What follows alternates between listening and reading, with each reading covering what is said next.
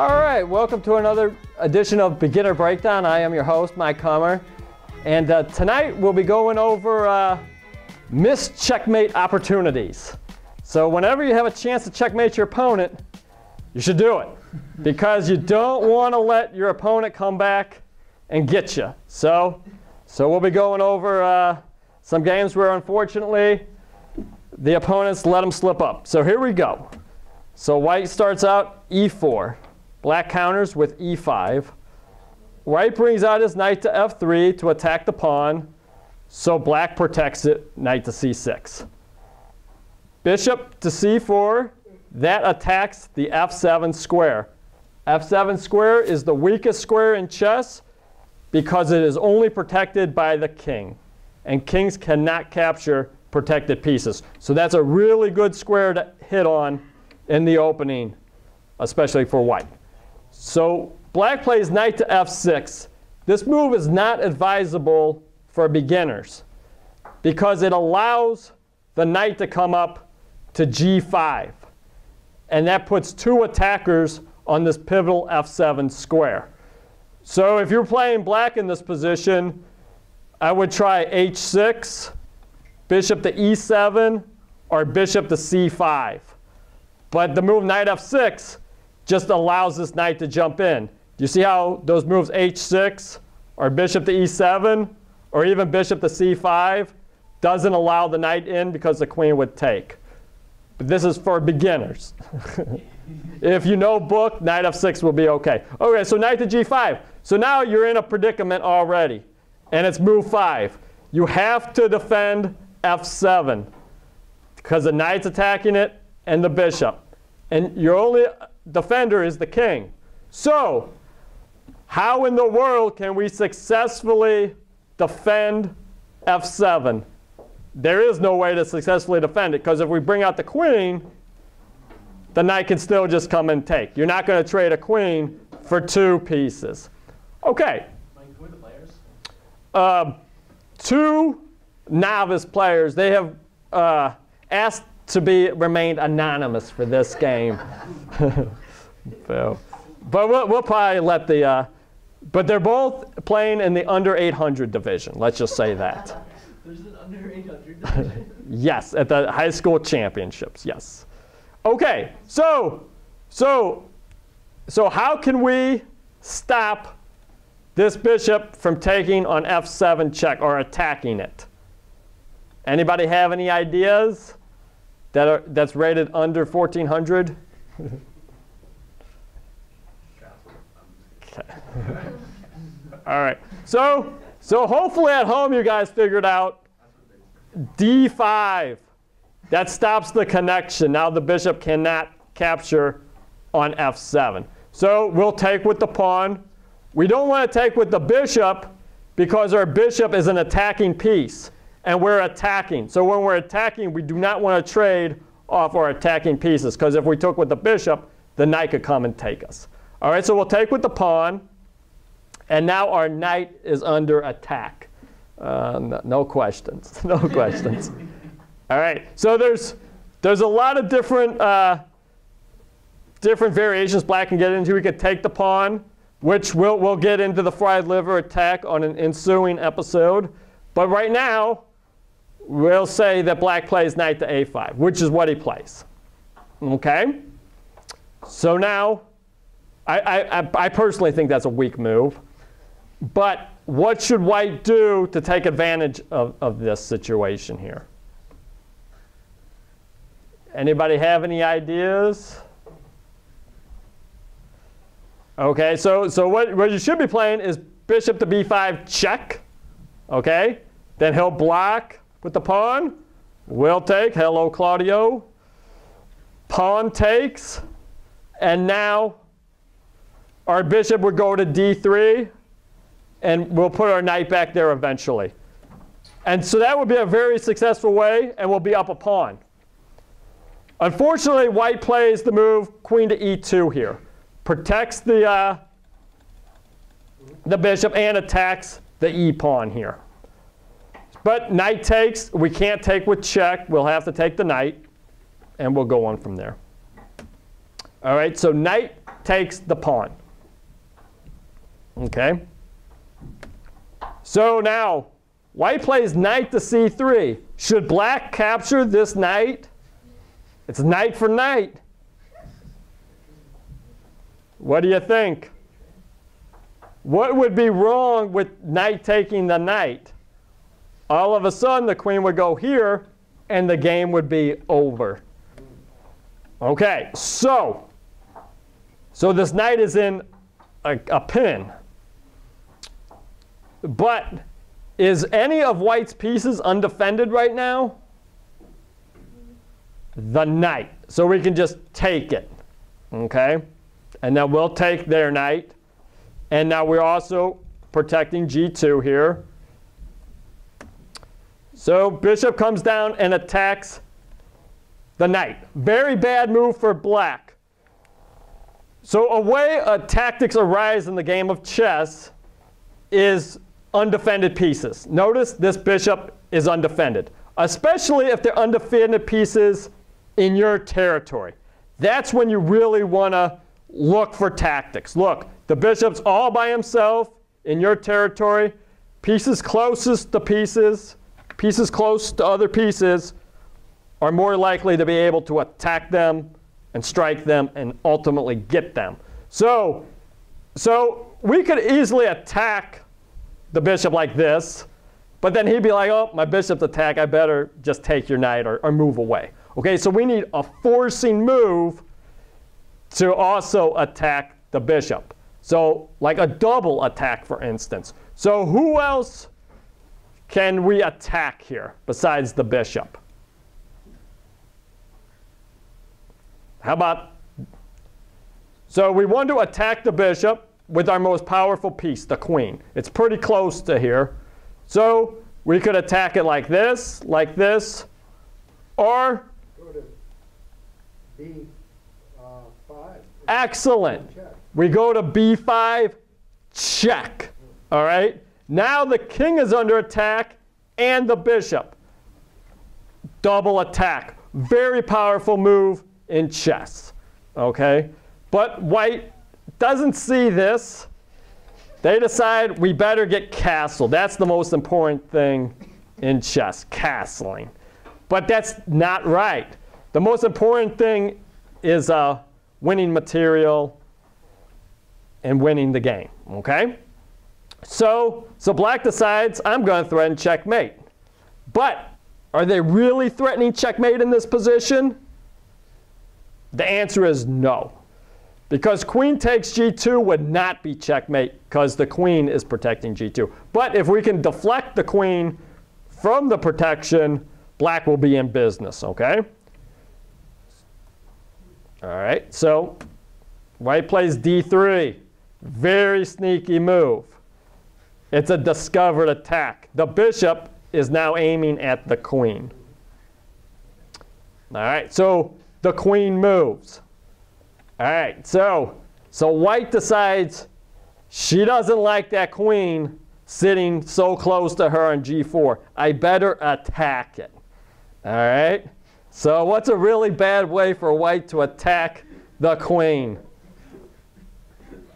F3. Uh-oh. So the move F3 broke the connection between the queen and the pawn on g2. So obviously black should checkmate. But unfortunately black doesn't see it. His whole plan was to checkmate, but I guess he lost sight of it for a second. And he retreated to g6. Then he asked for a take back. No takebacks were allowed. So white decides he could just protect it now, but I might as well take a pawn with check first. Yep. Well, the players were beginners, just like you and me here. So rook to f2 stops the checkmate. Bishop attacks the queen. Queen to e4 tries to get the queens off the board. So they oblige. Opens that f file. So now black knows, hey, my bishop's under attack. There's no longer a This g-pawn's no longer pinned. I better move it. Not to there, though. Bishop back to e6, okay? So now he gets his pawns rolling. He decides not to trade, keep the attack going. So the bishop retreats. He gets the f-pawn. So things are going pretty well for white. Now that black failed to checkmate him. So bishop check, king over. So now the bishop in a pin. Takes the knight, takes, double pawns.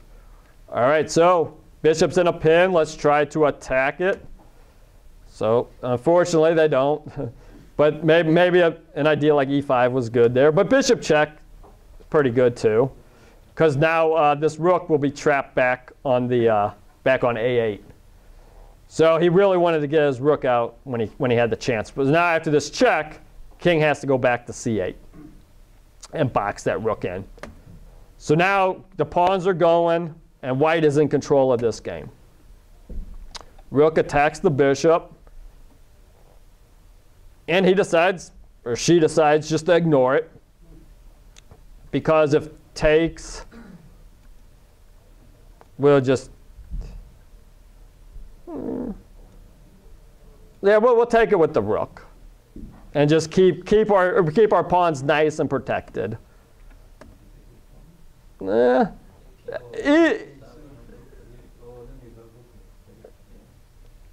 both pretty good. But anyhow, he decides bishop to a4.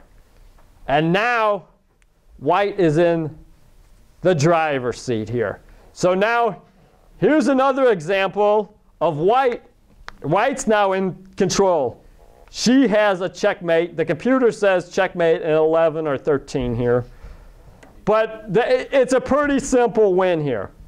You play check. All right. They go here, and now you got the pawn fork attacking the king and the rook. Take, and now the game's essentially over. Okay. You're up a whole rook. Looks good. So now black had a chance to checkmate, and now white has had a chance to checkmate. So they both missed it, because instead of playing check, they're going to play bishop to d6, setting up a delayed attack, a delayed discovery. Okay, it's better to just attack. You know, don't wait for it to happen. So now rook attacks the bishop. Bishop takes. Rook takes. All right, you see, king and rook lined up on the same line, and so she gets really excited and plays rook to e8 check. Unfortunately, this is not the best move. The intentions were good, but unfortunately that square is covered by the bishop, and nothing like a free rook. So now white is in trouble. Black is smart. He tries to get this pawn right away, because this is the only guy that could possibly cause any more troubles for black here. So b5. So white's in trouble here. So once black gets this pawn off the board, it should be smooth sailing. Instead, he'll take all the rest of his pawns. And then, yeah, black got it. And so there's not much hope for white here, but he could still take this pawn and try. All right, so white attacked the rook, but then he put in the pin. So if you take the rook, black will just come down and capture white's rook. So does not want to trade. So it brings the king up. Pieces in a pin. Put an extra attacker on it. So they decide just to abandon the bishop. And It's not going to last much longer. Well, so they take the pawn, and it could take, well, they do take the bishop, but it's not exactly free. Rook takes, king takes.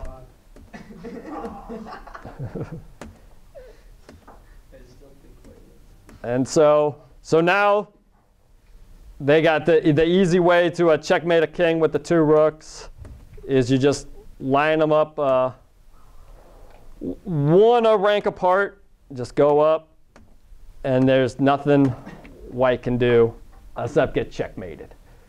So let's see if our student does any better on the next game. Our hero in this game is black, but there are no heroes in this game, unfortunately. As we'll see, black will miss a mate, white will miss a mate, and then who knows how the end of the game will go. Okay, so white starts out e4. Black plays d6. Yes.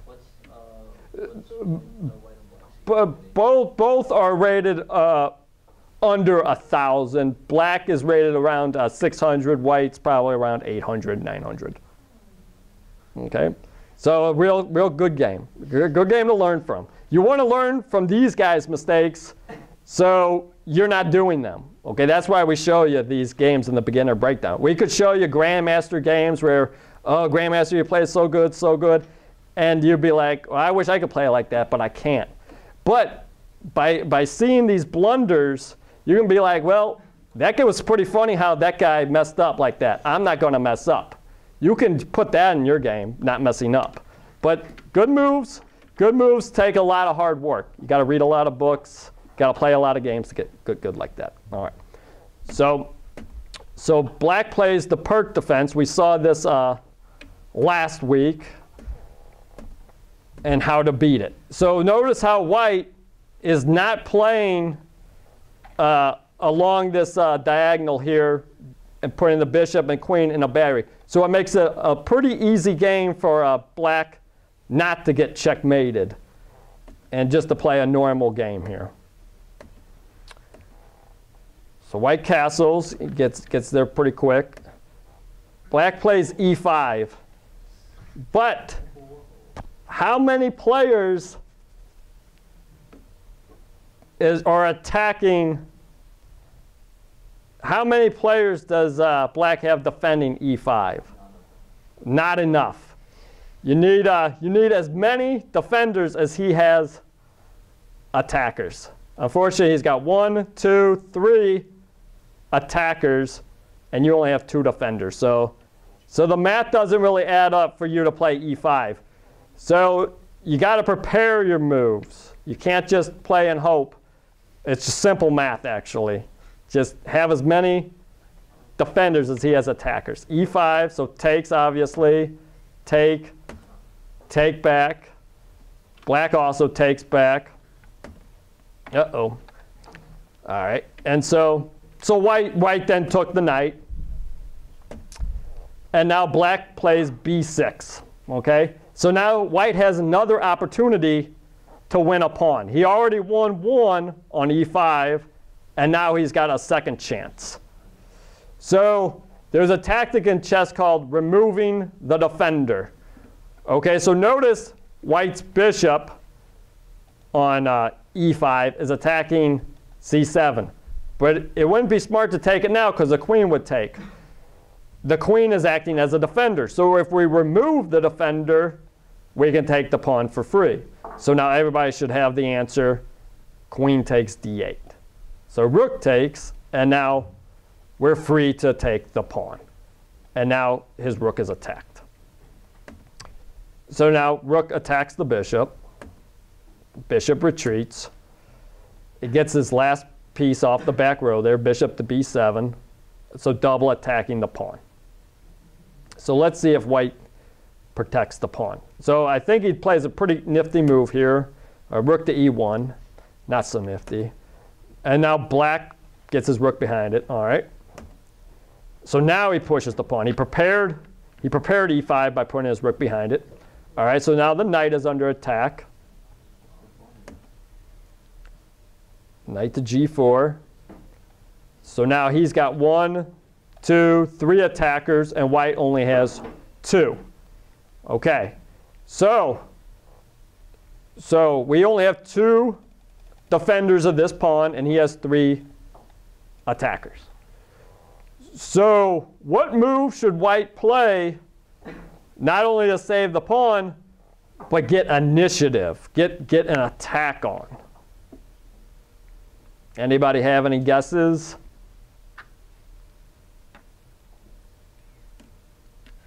All right, Julian. E6. Good.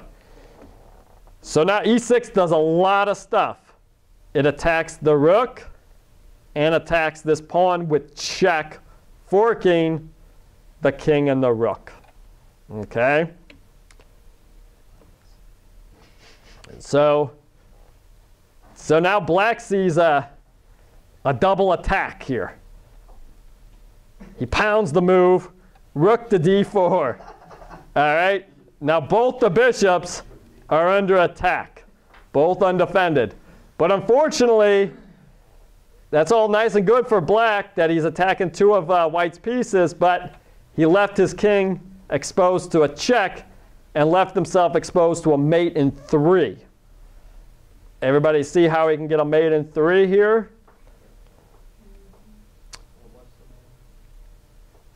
You want to go ahead? Oh, no. Okay. Well, okay. So if you can't find, or if you're doing puzzle books and you can't find a mate in 3, mate in 2, you should always look for your checks, okay? The most forcing moves, checks, captures, okay? So let me ask you, you can't find the mate in 3, but can you find the 1 check on the board? Pawn takes. Yeah, pawn takes f7, check. Okay? So you find the check, and then you can find the mate. Okay? Obviously, if there's more than 1 check, you can just go through the variations. But there's only 1 check on the board, so that's probably how it's going to start. Okay? So pawn takes, pawn check. If I go here, and now can you find a mate in 1? Yeah. 3. I see 3 mates. Yeah, and guess what? Any check you do is not checkmate, actually. What if we move the e pawn to e8? Take the rook. Oh, yeah, the f pawn to e8. No, the rook. Move the rook. Yeah, that's checkmate. Also a checkmate is rook here, okay? So he's got 2 pretty simple mates here, okay? All right, and that's how you have to look. You just look for the checks, and hopefully they lead to mate. They don't always, but sometimes they do. So unfortunately, white got a little funny here. Decided, oh, I don't want to lose this light square bishop. It's being so good to me. So he attacks the rook, and now black doesn't miss the opportunity here to get that mischievous pawn off the board and stop him from getting checkmated. So white now takes, unfortunately, and black takes back. All right, so now he's still got to deal with this bishop. So why not attack a pawn way down there? Because we really need him, okay? We didn't need to get the king, but we need this a7 pawn. So black decides to counterattack here. So this rook is attacking f2. All right? All right, if he gets his rook over here, or knight down there, this could be some trouble for him, okay? So what's an interesting move that white can do to prevent them from taking this pawn? Obviously in the game they played f3, which you don't want to push your pawns in front of your king site unless you absolutely have to. So if a beginner, or if anybody under 1400 gets the right answer here, they might get a special prize tonight. What is a really cool way, because this knight is really bugging you. He's down in your territory. This rook down there. So you can stop them from taking something on f2 and maybe even harass this knight a little bit. Anybody got any guesses? You want to take a guess? Bishop to e2? Very good. See, that's a dual purpose move, okay? It stops the connection between the rook and the pawn. And now if he doesn't move the knight, we'll take it. Yes? Did rook to d1 also work? No. Why not? Is it going to be checkmate? Well, I'm going to win your bishop if you don't do anything. So rook d1, you have to play rook You have d1. the knight. Knight to e2. Well, knight to e2, I mean, that's also kind of cool. But the bishop to... Follow him. If the rook takes e2, bishop. All right, another suggestion was rook to d1. But who knows? So there's a lot of good moves. I mean, everything's a good move. Bishop to e2 is just the best because it tells the knight to go away, and now the rook's not doing much, okay? But the move in the game is f3, attacks the knight. All right? So now the knight, now that the pawn is on f3 instead of f2, the knight can hop in to a nice square here. All right? And now he's attacking the g2 pawn. So he takes, he decides, we'll just trade pawn for pawn. What's the hurt? What's the hurt in that? Well, there's a lot of hurt in that, okay? So now he's in check. He's got to move to h1. And now black can try to put on the finishing touches here with a good move here. Hopefully everybody at home saw a good move. Might as well take. And now this king's got no place to go. Anywhere that rook goes, it's going to be check, okay? So, hey, he took a pawn with his bishop. I'll take a pawn with his bishop, okay? So now, if you count up a lot of your checks, you'll see a really good move for black. Yep. There's actually 3 different checkmates in this position for black, believe it or not.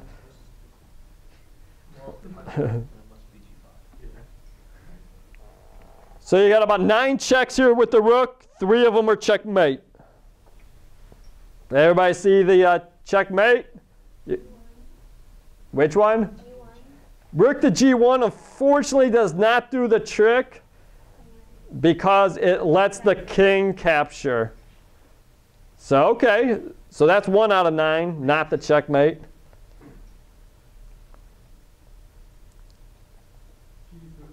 Rook to g3, checkmate. Or you can play rook here, or rook here. Rook to g3, he can't take the rook because the bishop is delivering the check.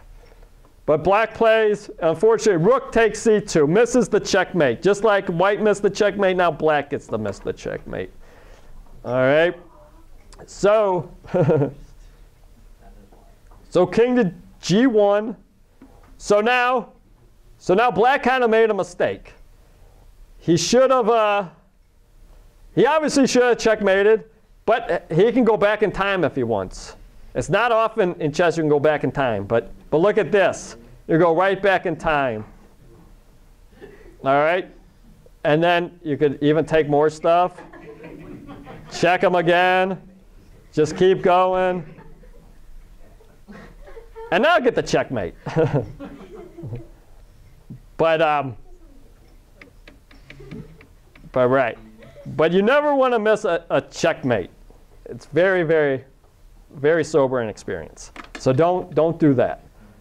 So after black plays knight to d5, so he's moving his knight away from the king, and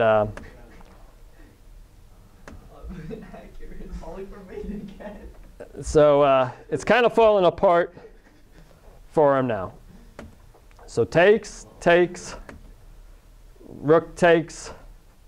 So a lot of stuff just went down there, and it leaves white down a piece.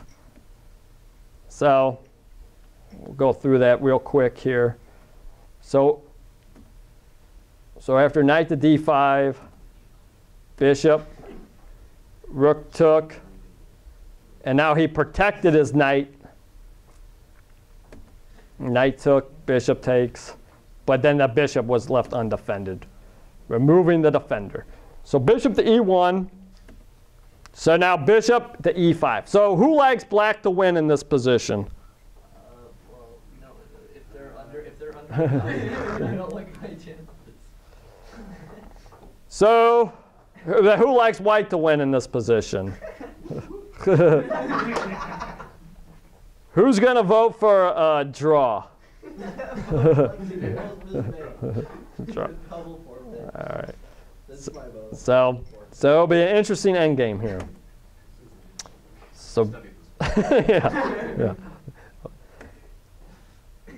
So rook double attacks the pawn and pawns. So he saves that one, but loses the a pawn. Bishop check, king here. There's bishop g2 mate. And now, He missed mate in one again. and now, black has another opportunity to checkmate, and decides he'd rather just put his rook so close, so close. It's still bishop g2 mate. Yeah. So bishop takes, rook takes, and now black cannot deliver the checkmate. Rook there. All right, so now he attacks the pin piece, so bishop to g6. White decides he's not going to trade the rook, because if he trades the last remaining piece, it will be a loss. Bishop here, king up. All right, so black decides I'm just going to get my pawns going right now. Rook attacks the bishop. It takes check, all right, king up. h5. All right, so now rook there. So so it looks like, oh, there's no way white can stop, or black can stop white from taking this pawn. So does anybody have an interesting way he can protect the g pawn? You got it? All right, how? Rook to f3 check. Rook to f3, check. Great. And then rook up. All right, that's very interesting. But black decides something a little funnier. He gets a little more creative. Really doesn't want to lose this pawn. So he decides, or she decides actually, I'll just put my bishop in front of it. Because she figures if she loses those two pawns, she won't be able to checkmate him, rook and bishop, against the rook. So decides, all right, I just get rid of that bishop. It wasn't doing much anyway, and I still got my two connected passed pawns. All right. So black's still thinking everything's great.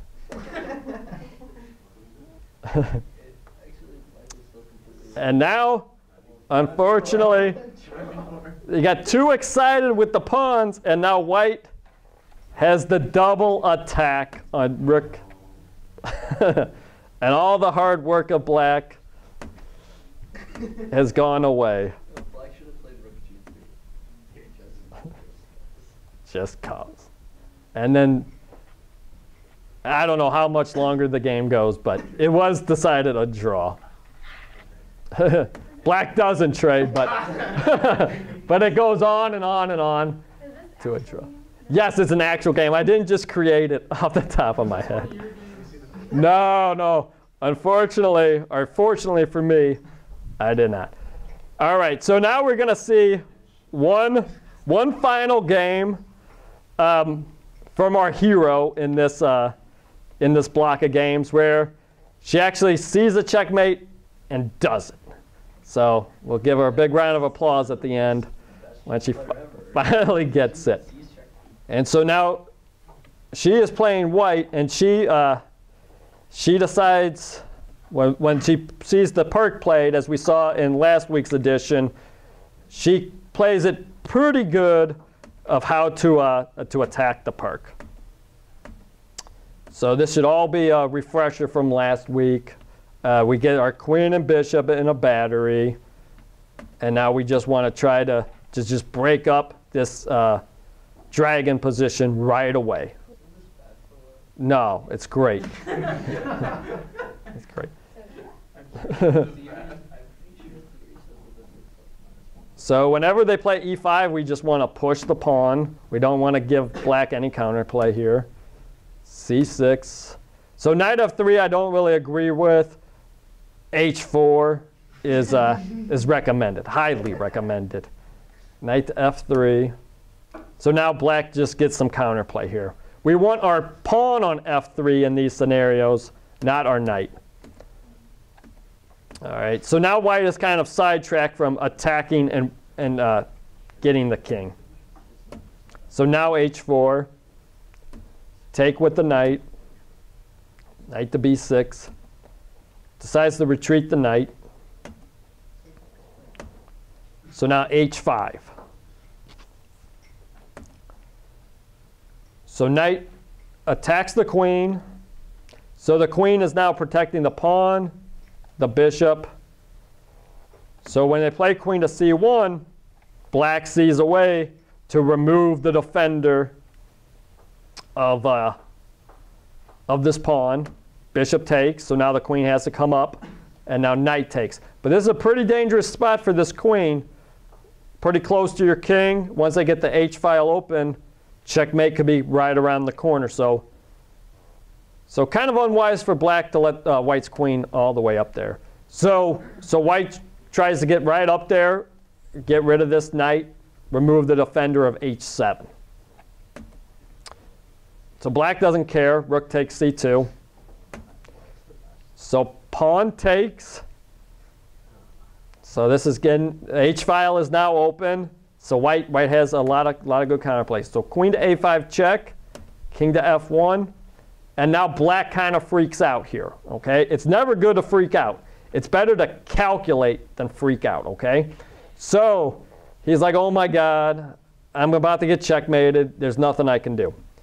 There's always something you can probably do in chess, unless you calculate out every single variation and then you see you lost, and then you just try a Hail Mary anyway, okay? But in this instance, white is not really threatening a checkmate. Let's say black skips a turn, okay? Or let's say they take. Let's say they skip. Let's say they play a good move, okay? Like pawn here, okay? All right.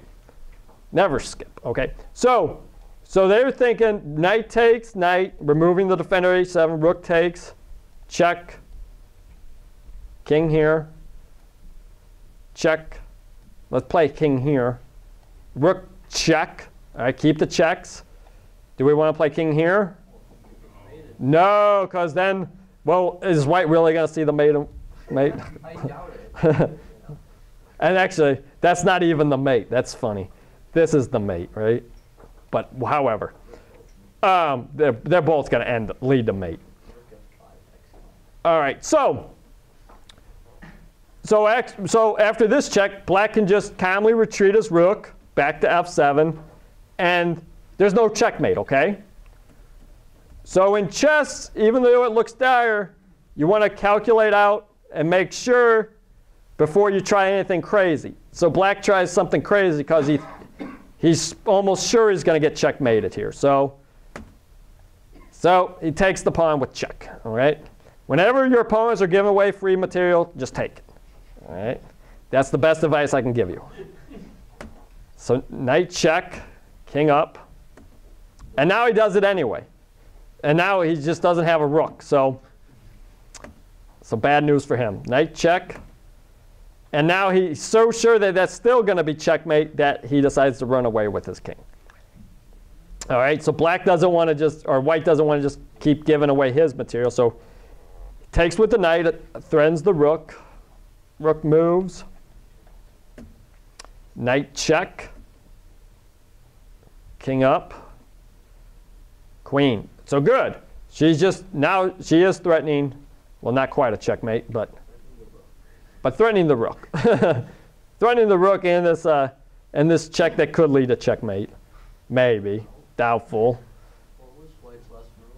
So White's last move was queen up. Could White play Queen H4 here? So Queen H4 is another idea here. Putting the queen, knight, and king in the same line. Threatening Knight H7, Queen F6. threatening a lot of good stuff.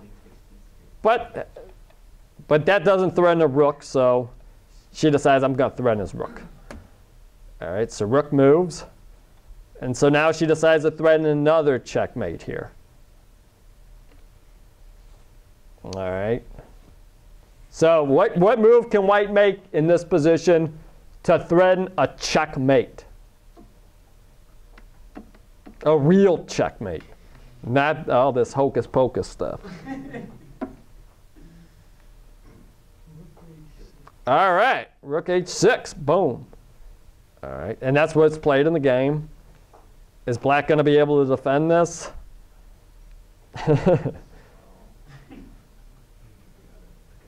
Yeah, the black actually has one good defense. That's why you don't freak out. You look, and then if you're playing somebody rated under 1,000, they probably won't find it. I found it. It's not rook to g8, so that's the clue. Rook to g8 only stops it for so long. What other move can we do to try to stop this checkmate? If you don't find it, well, you're going to lose a lot of games if you can't play. You can't find a defense. So basically, you just ask yourself a question. If you're having trouble finding it, you ask yourself a question. All right, I need to defend g6. I need to defend g6. How can I defend g6? Can my pawn on a7 defend g6? No. Can my queen on all the way over here defend it? No. Bummer. Can my rook? Yes, but it's horrible. My king's already defended. So who's left? The knight. And then you're like, knight, you better defend it or else I'm out of options. Oh, look, I can put my knight up here. Yay. And then I can play some defense. But unfortunately, he's like, well, I don't see a way out of it. I might as well attack. And hope they miss the checkmate for the umpteenth time tonight. But they knew what they were doing this time. And they completed the checkmate. Yep. Chess isn't supposed to be a comedy. It's supposed to be good moves to checkmate your opponent and be very, very accurate. The number of times they failed in checkmate is hilarious. Yes. But this time they made it and they got the full point. Congratulations to them all. And thank you all for coming. All right.